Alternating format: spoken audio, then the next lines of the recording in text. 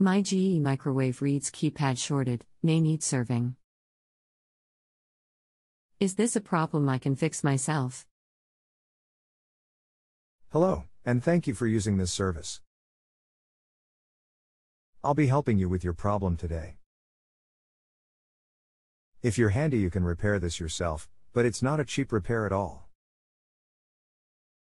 The entire touch control panel will need to be ordered and replaced if unplugging the microwave and plugging it back in doesn't solve the problem. That being said, to replace the touchpad, unplug the microwave. Below is a video that shows you how to take the vent panel off above the door and then the control panel to the right of the door so that you can replace the touch control panel.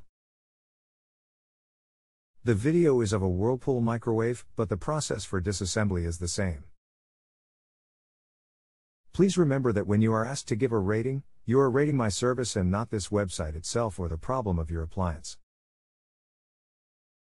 If you have a home improvement or appliance question and want to chat with an expert now, visit JustAnswer.com/YTHI.